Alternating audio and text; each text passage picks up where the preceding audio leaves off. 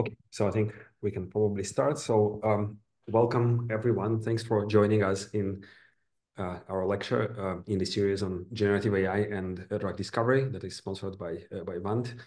I'm Michael Bronstein. I'm the DeepMind Professor of AI at the University of Oxford and also Chief Scientist at Vant AI. And today we have the great pleasure to have Andrew Campbell from the University of Oxford. So he's a PhD student that previously was at the other place, which is the Oxbridge terminology for referring to each other. And Jason Yim from MIT. He previously was at DeepMind and did his undergraduate studies at Johns Hopkins. And they will present their recent work on generative flows on discrete state spaces. So thanks, guys, for agreeing to give this talk. And without further ado, allow me to pass the stage to you. Thank you.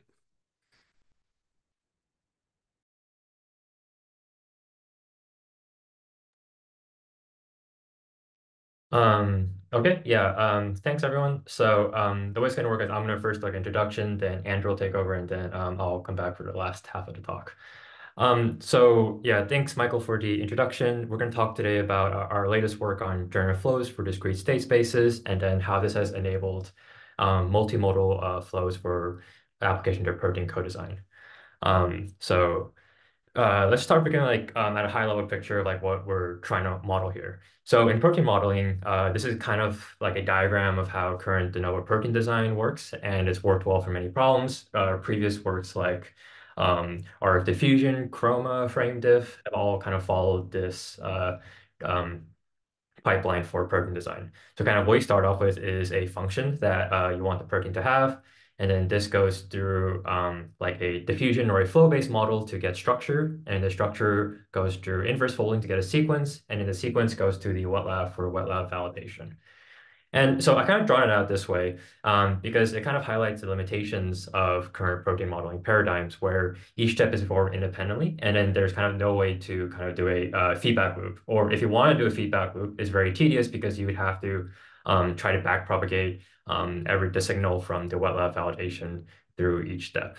So while this has worked really well, there's some clear limitations that we want to move away from. So next slide, Andrew.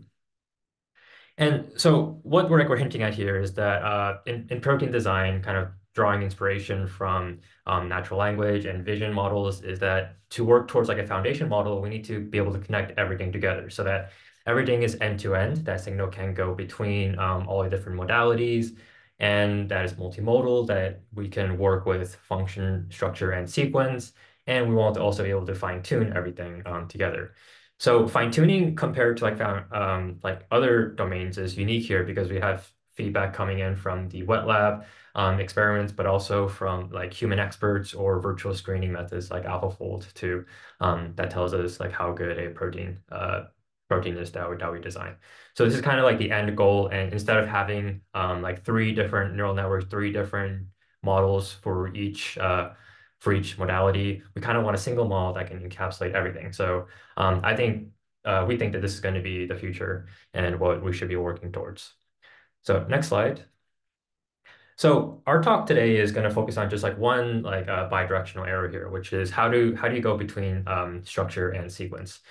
This is what we're going to call multi-flow, and we're going to discuss the technical contributions that we made to enable this sort of capability to go between the two seamlessly. Next slide.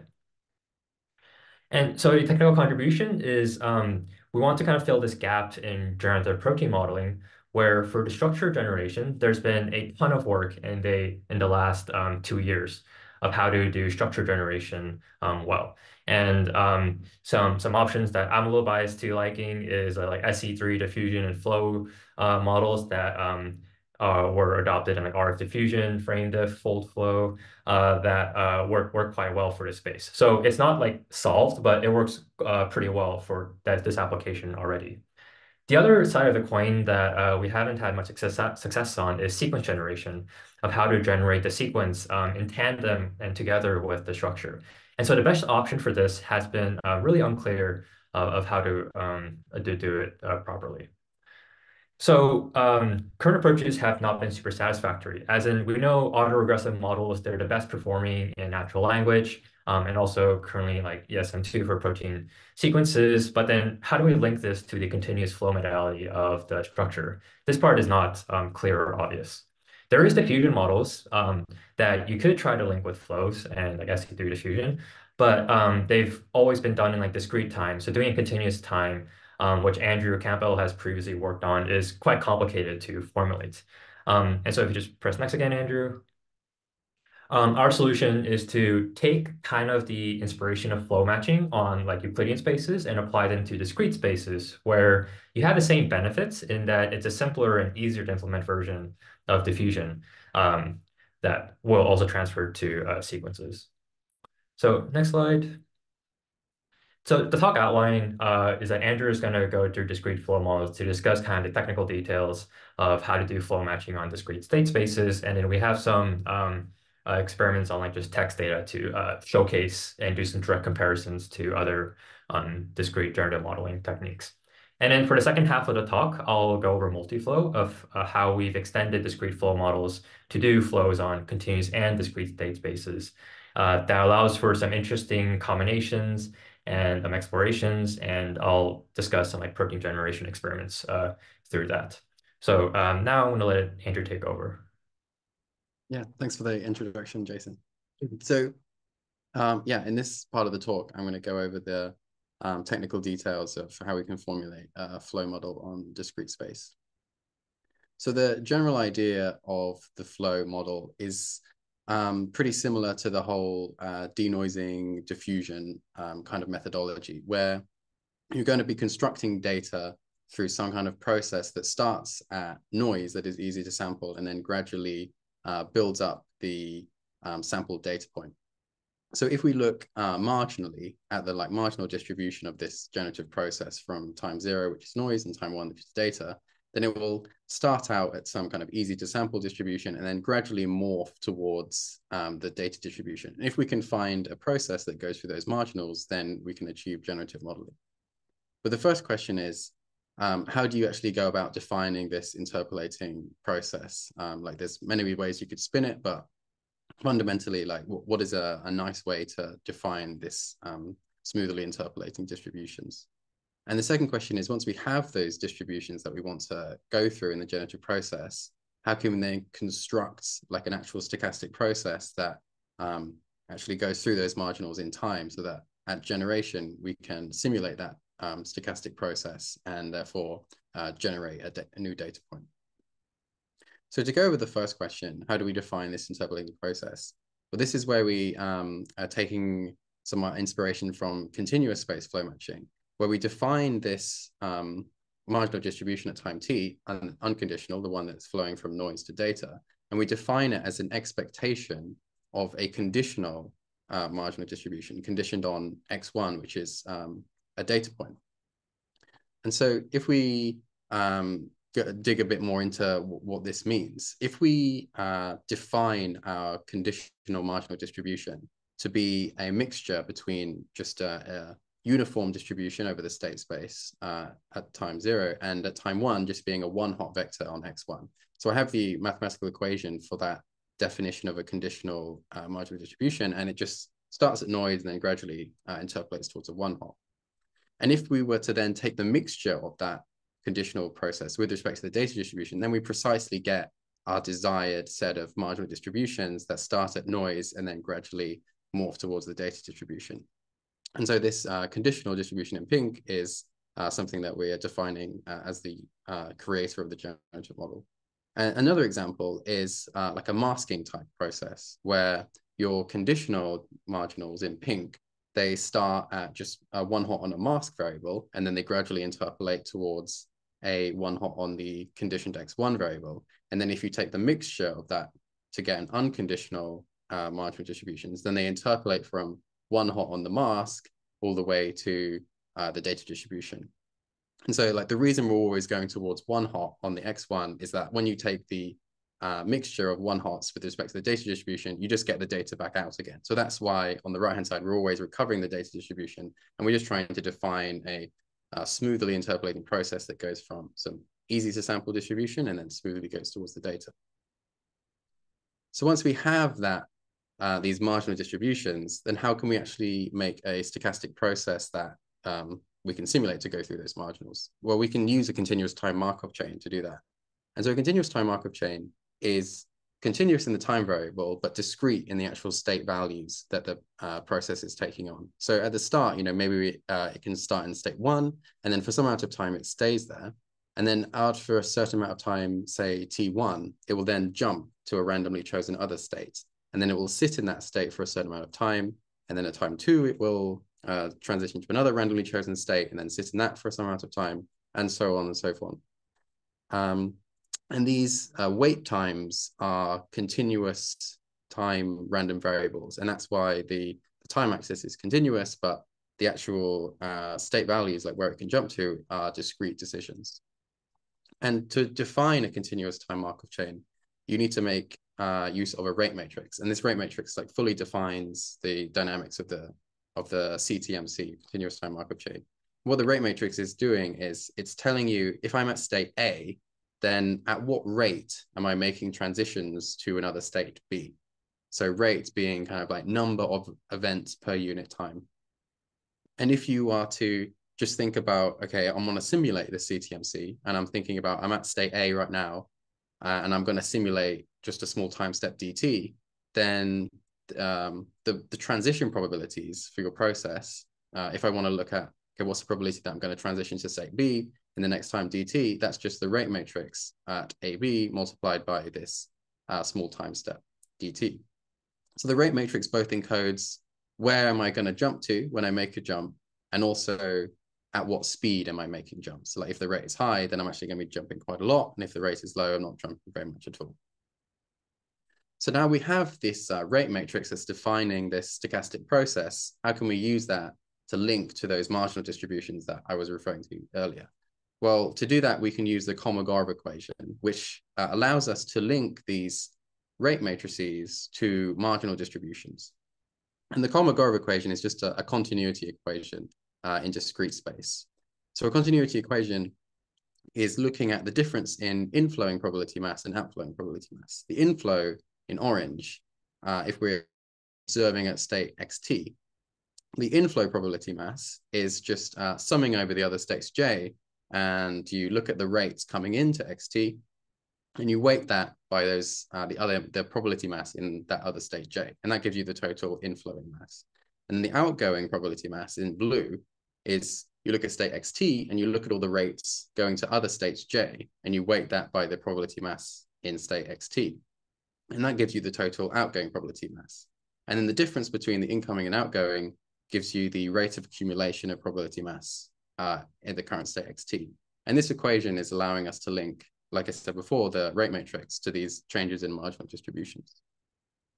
So just writing out the Kolmogorov equation before, with no differences to the previous slide.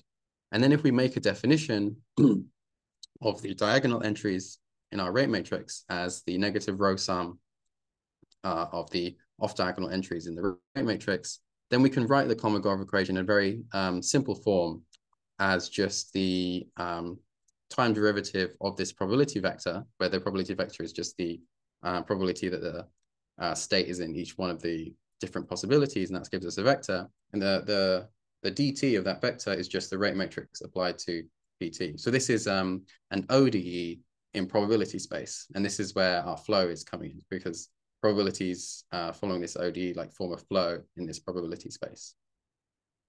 So now we have that. We're going to put all these ingredients together to finally get the discrete flow model out. So repeating what I had as the answer to question 1, how are we defining these marginal distributions? We have it as this expectation of a conditional distribution with respect to the data. Now, what we're interested in is this green unconditional rate matrix, the one that generates these unconditional marginal distributions that we desire to go through. So we're trying to find this green rate matrix.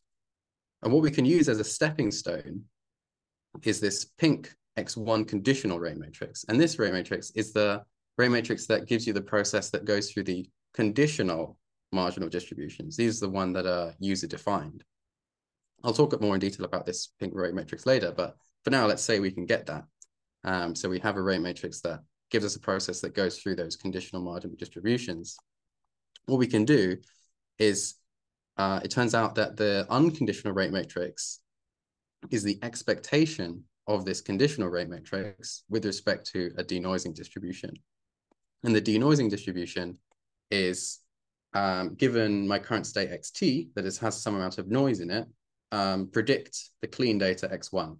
And that's my denoising distribution. And if I take the expectation of my conditional rate matrix with respect to that denoising distribution, then I get out an unconditional rate matrix. And with that, I can do generative modeling because I just simulate this green rate matrix. And that actually goes through those marginals that I desired earlier, therefore doing generative modeling.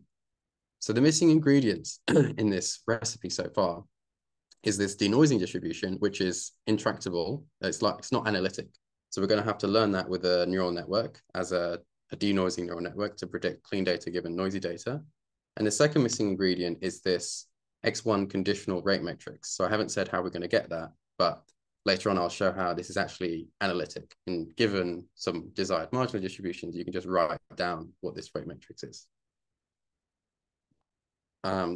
So with those two ingredients, this is the overall discrete flow model algorithm. So to start with, you start at time 0 and you take an initial sample of noise and you choose some X1 conditional rate matrix, and we'll go over how to do that later. And then you just start your sampling iterations.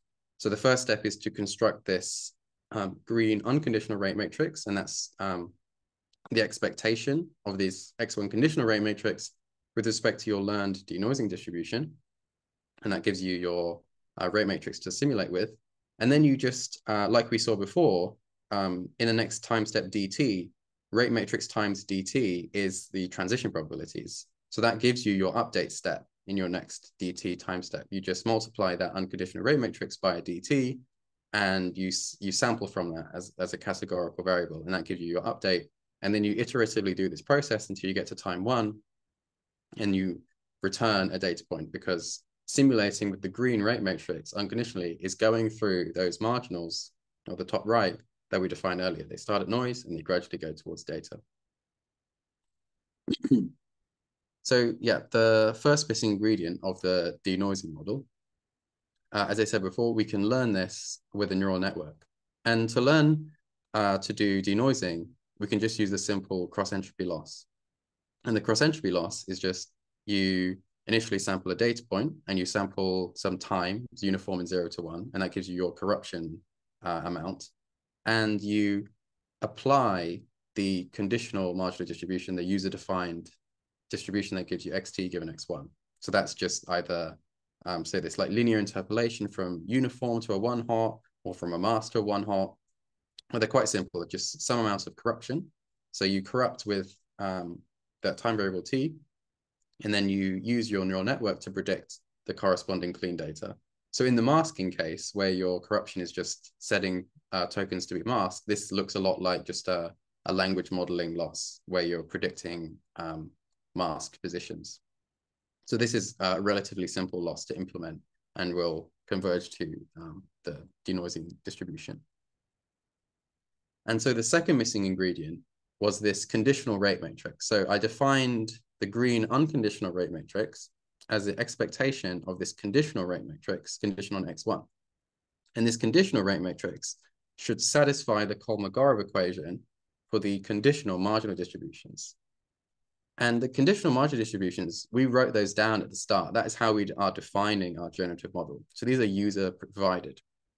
So say in this uniform case, this conditional marginal distribution is just linear interpolation between uniform and 1-hot. Take the time derivative of that. That's just literally just differentiation. And that gives you the left-hand side of the Kolmogorov. So we have a vector on the left-hand side, a vector on the right-hand side, and we have this matrix that we're applying. And we're trying to find that matrix that satisfies this Kolmogorov equation. And this Kolmogorov equation is underspecified. Like there are many rate matrices that all match the desired marginal distributions. So what we're going to do is we're going to find one solution to this equation, and then we're going to expand from that one solution a whole family of rate matrices. And we can choose any one of these rate matrices we want to at test time, and they're going to influence our sampling dynamics. So the first solution that we give, so this is a solution that fits that Kolmogorov equation, can be found just by inspection. And if you use this form, which involves the time derivatives of the conditional marginal distributions, as well as the marginal distribution itself, if you substitute that back into the Kolmogorov equation, that satisfies it. So this is one solution that works. And then from this one solution, we can actually find a whole set of rate matrices that all satisfy the Kolmogorov equation. And what we do is we start with this kind of solution we found by inspection, and then we add on some amount of another rate matrix that is in detailed balance with the conditional marginal distribution. And the amount that we're adding on of this second rate matrix, we're calling eta, which is like the stochasticity level. So I don't have time to go fully into the detail of why this is valid to do, but I have to take my word that RT of eta, for any eta, they all satisfy the Kolmogorov, so they all work. And we can choose any one of them as sample time and sample from that process. And so what we can do now is we can play tricks at sampling time to tune this stochasticity level to optimize the sample quality when we're sampling from our generative model. So if we set the stochasticity level to 0, then what this looks like is a process that with very few transitions in it.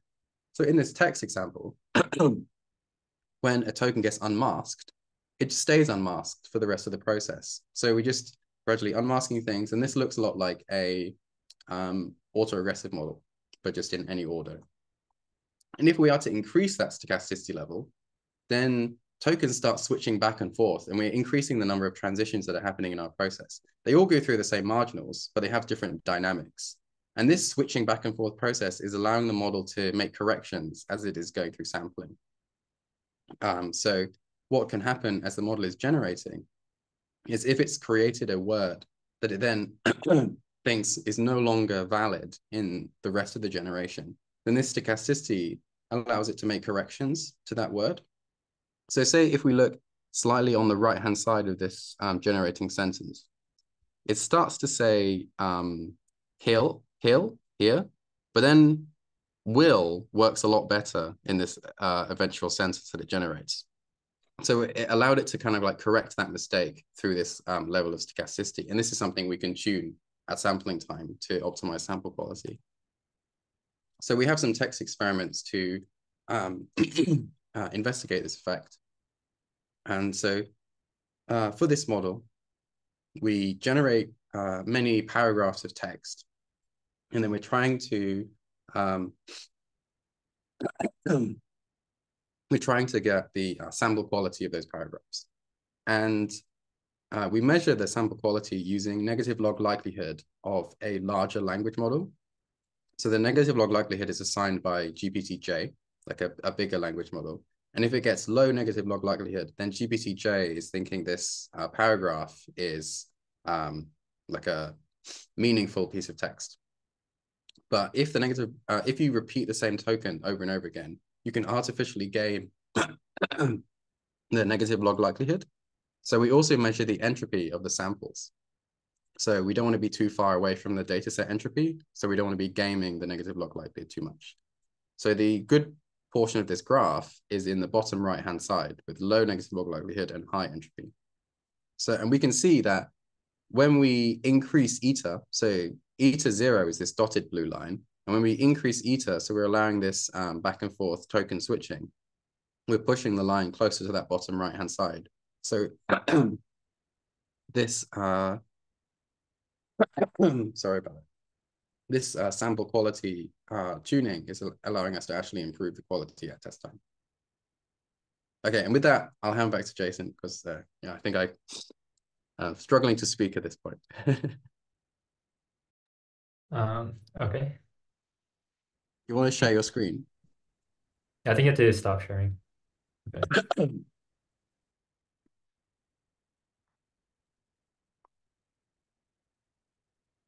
Okay. Yeah, hopefully everyone can see this now. So I'm gonna now go into the multimodal flow part of the talk and also the protein part. So our ultimate goal is to do protein generation co-design. So to be able to generate both the structure and the sequence. And we call this technique multi-flow because there's going to be multiple flows happening on the structure space and the sequence space. In total, there's 3 different flows. And the first one I'm showing here is how we're doing flows on the structure to generate structure from noise. So this is a figure from actually a previous paper where we already developed like SE3 flows. So here the translations is the center of these frames that are moving in space. And in the rotations, RT is the rotations of the frames that are being denoised from noise to the full protein structure. The sequence is what Andrew just described. Here, this is the discrete flow model that we're just adapting to work in the sequence space for the protein sequence. So in this talk, we're not going to be able to go into the SE3 flow matching part. That's a whole nother talk of itself, but these are 2 references. We at the same time, we had a paper doing SE3 flow matching, and then there's another paper by Mila, which Michael Bronstein is a co-author of. Like the ideas are very similar between the 2. And the nice thing about this lecture series is that I think 1 or 2 months ago, they gave a talk on SE3 flow matching. So check out that talk to learn more about the structure part here. So when we let both of these flow together, like the structure and the sequence, then this is kind of what it looks like. You can see that the structure is gradually interpolating from noise to the protein, and then the sequence is also gradually getting unveiled over time. And there's this nice linear interpolation corresponding to how much noise is still in the system. So here, both are being denoised at the same time, but then the natural question is like, what if we want to have different rates for the structure and the sequence? And the nice thing about multiflow and doing multimodal generative modeling is that you have exact control over how much noise is in each component. So to make this a little bit more specific, we refer to this as decoupled time, as in we're going to let T equal to how much noise or how much denoising is happening in the structure, and then T tilde is how much denoising is happening in the sequence. So by using like T and T prime, you can modulate how much of the structure and sequence is being or co-evolving throughout the flow. So we can play around with this to do flexible sampling, which will be our ultimate goal for a bigger foundation model. For code generation or code design, however you want to call it, we would start both the sequence and the structure at noise at time 0. And then throughout the flow model, this would go to 1, where at time 1, you would have the full sequence and structure denoised and available. Inverse folding, which is another really important task in protein modeling, is a task of trying to generate the sequence conditioned on a structure. And our framework allows for this because you can set T to 1 and provide the model the full structure, and then just let the sequence get unmasked starting from noise. So yeah, here T is set to 1 throughout the time. So the ground truth structure is made available. The other side of this is to do forward folding, which is kind of what AlphaFold does, where you fix a sequence and you just let the structure get denoised from 0 to 1. So we're able to have all three of these tasks be a part of multiflow. When you train a model, though, you have to train it so that the model sees every single combination of T and T tilde, especially if you want to have them go at different rates. So we first train it for the decoupled time so that the model sees every combination of T and T tilde. And then in the actual loss, there's a structure loss of the SE3. So there's the rotation and the translation component. And then there's the sequence loss here. And you take the expectation over both these objects where you sample X, R, and A. So 80% of the time we use this above loss so that the model sees every combination of T and T tilde. And then 10% of the time we train via inverse folding because you have like a low probability to sample T equals 1 all the time. So in this scenario, we're setting T fixed to 1, and then you're just sampling T tilde, which is how much noise is in the sequence. And then other 10% of the time, we train with forward folding, where you fix the sequence and you sample different amounts of noise in the structure. And we didn't play much around with these percentages. It's something that I think future work will look into of what's the optimal combination of training on each of these tasks. So for the experiments, we train on PDB, which is the same data set that was in FrameDiff, a previous paper, where it's about 20,000 proteins that are length 60 to 384, and these are monomers, and we also filtered them so that they only have less than 50% loops. And for evaluation, the main thing that we're going to be looking at is actually say code generation. But the secondary results that we're going to look at is forward folding and inverse folding. So I separated these out because our main goal was to get generation to be really good, and forward and inverse folding was an auxiliary thing to evaluate, but not necessarily push in this paper. So for generation, we follow RF diffusion's way of evaluation. They sample 100 backbones of length 70, 100, 200, 300, and then report the percentage that pass designability, which is the main metric that we care about. And then you also need these auxiliary metrics like diversity and novelty to see that you're not being degenerate and sampling the same structure every time. And inverse folding, this one, like we use the same model, so a single model is trained, and then we just take a subset of proteins after this state, after clustering, to investigate like how inverse folding designability is. And then forward folding is the same test set as inverse folding, but we measure the RMSD between the generated structure and the ground truth structure for a given sequence. So designability, if people aren't familiar with this metric, is like simple to explain. You first start off with noise, and then multiflow will generate the backbone, and then you have this option of how you do sequence design. The sequence can come out of multiflow, but it can also come out of another method that does inverse folding only. So once you have the sequence and the backbone, you can use then ESM fold or AlphaFold to re-predict the structure from the sequence, and then compare this predicted sequence with the generated backbone from noise. And then we call it a success if the RMSD is less than 0.2 nanometers. This is after alignment. And then we're going to report the percentage of samples that pass this criterion. And then we're going to call this the RMSD between the backbone and structure as the self-consistent RMSD. We calculate it. And this RMSD is in nanometers. Okay, so now we're going to kind of evaluate the different ways of designing the sequence and the structure. We have three different scenarios that we evaluate. The first is called co-design 1, where you use our model multiflow to sample one sequence and structure. And the other way that's most popular is to use protein-independent to generate the sequence in a two-stage process. So we use multiflow to generate both the structure and the sequence, but the sequence is actually thrown out in this case, and protein-independent is used to generate a sequence conditioned on the structure out of multiflow. And the point of this is to see how the sequence from protein-independent will compare to the one that we actually learned through co-design. The third one, that's actually the most common way that people use the general models in practice, is to have protein-independent generate 8 sequences. So you start protein-independent with different seeds, and you have it generate 8 hopefully diverse sequences, and you can test every one of them and see how many of them are designable with the structure that comes out of multiflow. So we're going to test out all 3 of these metrics, or all 3 of these versions of how to get the sequence.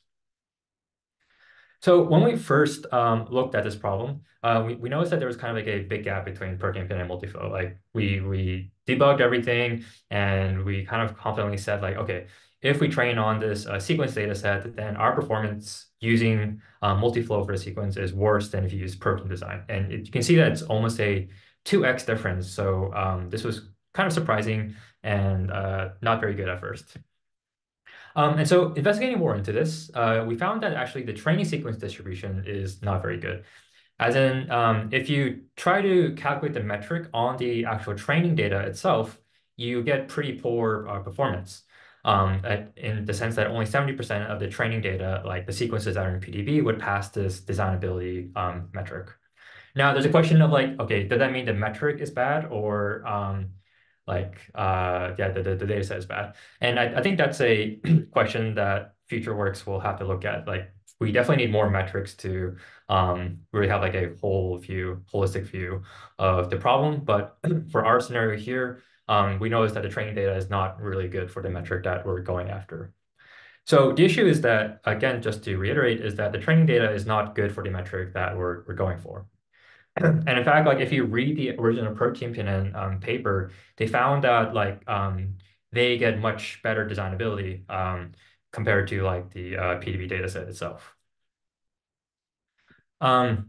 Yeah, so like then we started to kind of like fix this issue by fixing the training set. So it's worth noting that like protein pin is like highly regularized to avoid overfitting. That protein pin actually doesn't really have like very low perplexity on the training set. There were steps taken to make it worse and regularize it to avoid overfitting. And so what we did is like we actually took all the protein or all the sequences, we ran them the protein pin in, and we found that the metric of the protein pin sequences are much lower than the actual training data that we were originally training with. So there's this big shift to the bottom right here, which shows that the protein NPNN sequences that come out are much better for the metric than the wild type that you get out of PDB. So what we sought to do is something called redesign, where we train on the protein pen sequences rather than the wild type. So you can see that there might actually be some like wild type sequences that are better than protein. So we just keep like the better of the two. Well, actually, I guess in this case, all the protein sequences are better. And so then after we do this redesign of using protein to basically relabel our data set, we found that now most of our data set is designable and better to train on theoretically. So like an ML person, and I'm more of an ML person, this kind of raises some red flags because you're actually just training on protein beta sequences, which could have like an adversarial effect on your downstream task. And so kind of one interpretation of what you're doing when you're training on protein PNN sequences is that you're actually training on more stable sequences. We know that like the natural sequences that are in PDB and in nature are not always known to be stable. They are functional, but not stable. Yeah, in protein PNN sequences, people have done a lot of works to find out that they're actually way more stable than the wild type sequences.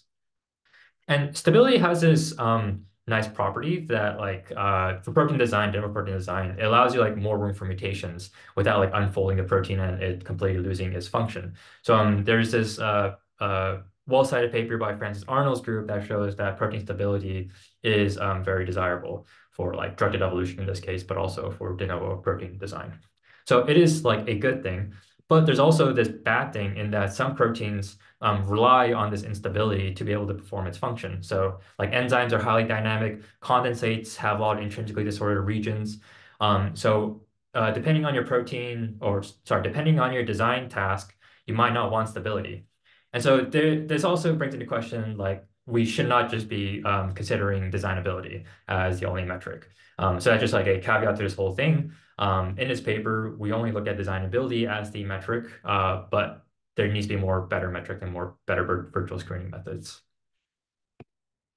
The second thing that we thought was that, okay, there's been a lot of like ideas around distillation recently in like adjacent areas in NLP and computer vision. So can we also train on synthetic data from a generative model? So to investigate this, we took one of our very initial multiflow models, we trained it, and then we sampled about 20,000 backbones, which is like uniformly sampled lengths there. And then out of those, we took the structure that were passing designability with protein pin and 8, and then these were clustered to get around 4.2 thousand unique synthetic proteins, and we use this to augment the training data set. So this is a very similar technique of how people do data distillation in other scenarios with generative models. And so when we did this, we found that after training on the protein pin sequences and the distillation ones, we get almost on par performance with protein pin 1. So now the difference is that we're on par with protein pin, but we only need one model for sequence and structure generation.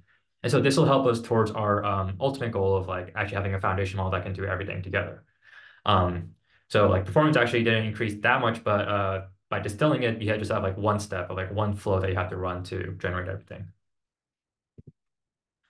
And then we took this and looked at like other protein generator models. So one that we looked at was compared to Protein Generator. They also kind of do protein sequence and structure co-design. And we found that after these steps, we were able to get a lot better results than them. And then the other, the state-of-the-art method, RF diffusion, they actually compare on protein pin 8 of using 8 sequences of protein pinin. And we find that after these tricks, we're also able to get better protein pinin 8 performance as well, and also protein and pinin 1. And the diversity and novelty are very similar to each other. And so I mentioned that we also evaluated forward and inverse folding because we're also able to do this task with a single model. So looking at these, we find that the inverse folding result is pretty close to protein pinin, as in the inverse folding RMSD is like 2 for protein pinin and 2.2 for multiflow. But then for the forward folding results, we find that our model is way worse than like ESM fold, which it's just a lot faster to run. So we compared to ESM fold. And so this leaves a lot of room for improvement for forward folding that we're planning to explore in future works. So everything that we've discussed so far is to do unconditional generation. So there's like no conditioning that you want to do. We also have like another paper that explored multi-scaffolding with SE3 flow matching. In this particular paper, we didn't explore sequences or co-generation with a sequence, but this is something that we're also looking into doing multi-scaffolding with multi-flow as well. But this is also a paper that's on arXiv that you can look at and see. So like this is near the end of my talk, a little faster than I thought. But multiflow is a paradigm that allows for generating both discrete and continuous data. And so for proteins, this kind of allows a general purpose model across every task. So we didn't exactly evaluate some of these arrows, like just pure structure, well, I guess just pure sequence generation, but it's theoretically possible to do all of these. And so the paper was kind of like a proof of concept and more developing the framework around it. But I think, or we think there's a lot of room to improve and have a model that can do all these tasks together at like a state-of-the-art performance.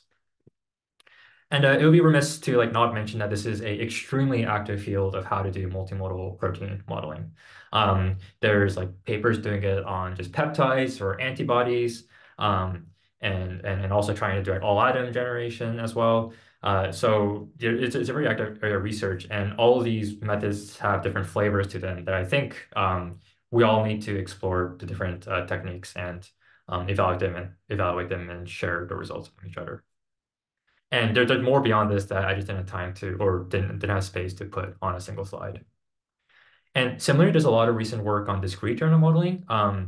The discrete flow model is just one approach that you can take. There's discrete diffusion models that are coming out, but there's also like doing flow matching or diffusion on the simplex. That's also from my group, Dirichlet flow matching. And then also like discrete guided diffusion that have been working really well for antibody generation by people at Prescient Design. So again, there's like a lot to explore in this space. So kind of the future work, just to close off, is like we want to ultimately close the loop. Multiflow is one way to do both structure and sequence generation, but how do we actually combine this with function? Like how do you incorporate function in there? That's very unclear to us currently.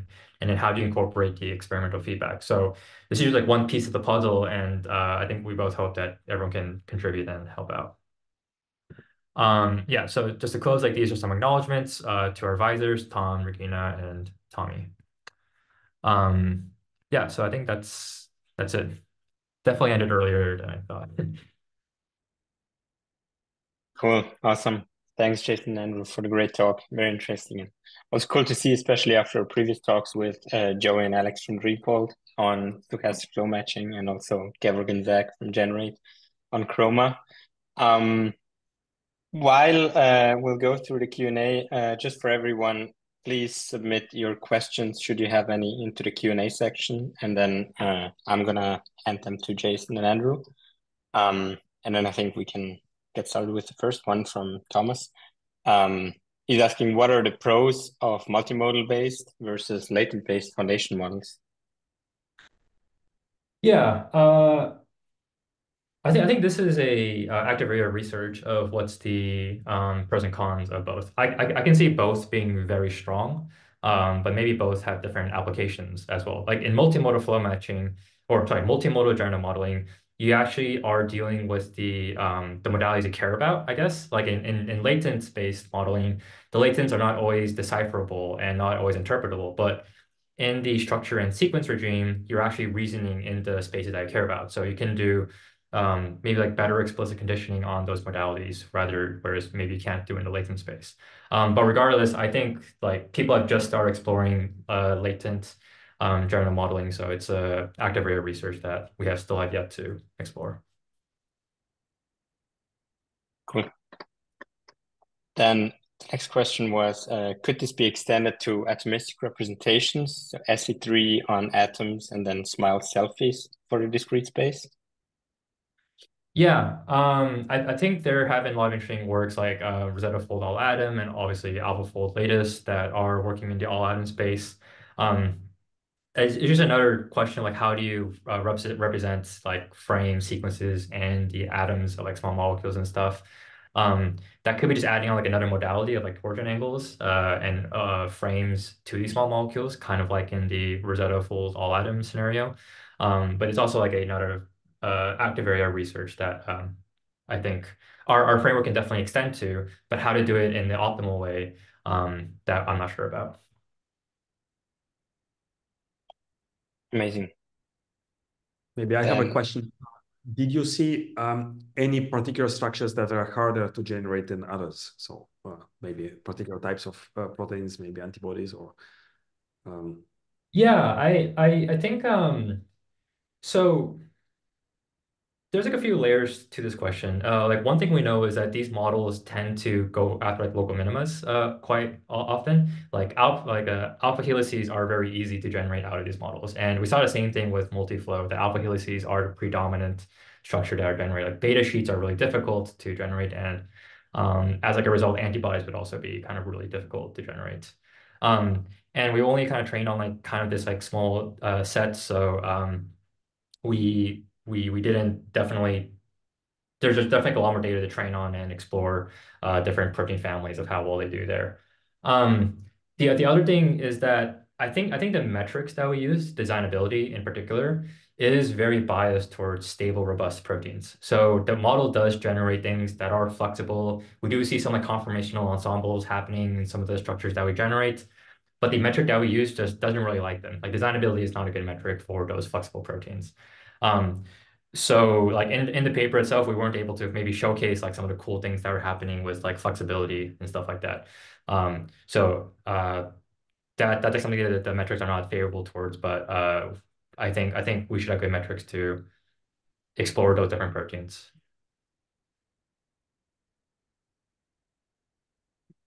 Awesome. Then there's actually two more questions coming in. One was, what would functional prediction look like in a multi-flow framework? Could you add a flow that predicts binding site residues or have gene ontology labels generated, either with sequence or with structure? Yeah, I think that's like a really interesting question. Maybe Andrew can point to this too, but I think our framework gives you an option to model things in a continuous framework or a discrete framework. So it's like, is your function that you care about maybe like a discrete thing or a continuous thing? If it's like a binding site, then that's maybe like more of a discrete thing. So you can maybe model in like a discrete way. But also maybe you don't even need like generative modeling for these functions. And I think with proteins in particular, there's a lot of functions that have different flavors to them. So seeing how you can incorporate that in is an interesting question. Like maybe it's just like some sort of energy function that you want to minimize both the structure and the sequence. Yeah, I guess I can just add like with this kind of like multimodal framework, no matter kind of what kind of conditioning or label you might be interested in, even if it's kind of like both continuous and discrete, like some positions maybe, and maybe some labels somewhere, then when your model is modeling kind of everything jointly, then it's whatever information you have, you can put that in, no matter kind of like what kind of complex mixed data it is, and then the model has like learned to reason over all those different combinations. Awesome. Then next question was, you've successfully incorporated synthetic data from protein MPNN. Did you also explore using synthetic data the other way around with AlphaFold? Yeah, so we did some early exploration of this. Like we tried to use the Swiss prot data from AlphaFold 2. This is the distillation set. And I think the reason that so we tried that and we actually got worse results. Like the synthetic data from AlphaFold 2 didn't help. It might have been a capacity thing that our model wasn't big enough. But also we noticed that like the AlphaFold distillation has a lot of loops in them. So this is actually a reference to my answer to Michael's question earlier that when you have like very loopy proteins that don't have a lot of secondary structure, the model typically tends to do a lot worse on the designability metric. So that was like our initial finding with the synthetic data from AlphaFold 2, because there's not that many proteins that AlphaFold is very highly confident about. AlphaFold, the thing is not confident about has a lot of loops in them. So it's like it's an interesting question of like how can you incorporate synthetic data from AlphaFold 2 in a way that helps the model and the metrics that you care about. Yeah. Cool. And then last question. Can you explain again why you fixed the data? Was there any bias during the process?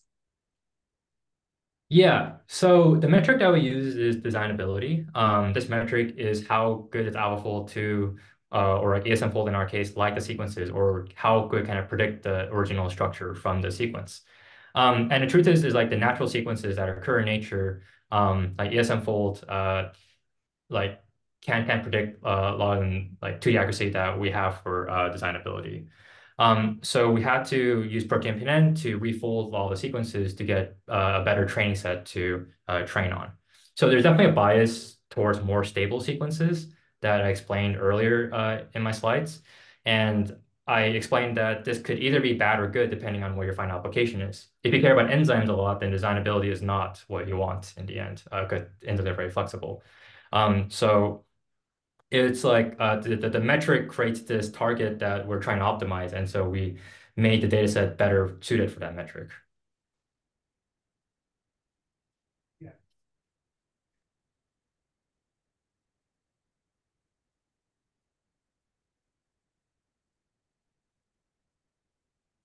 Thanks, guys. I think probably there are no more questions. Thanks for a great talk. And as usual, there will be a recording on YouTube. So those who couldn't join online would be able to watch it afterwards. Okay. Yeah. Thanks so much. Yeah, thanks a lot for the invitation. Thanks everyone for joining.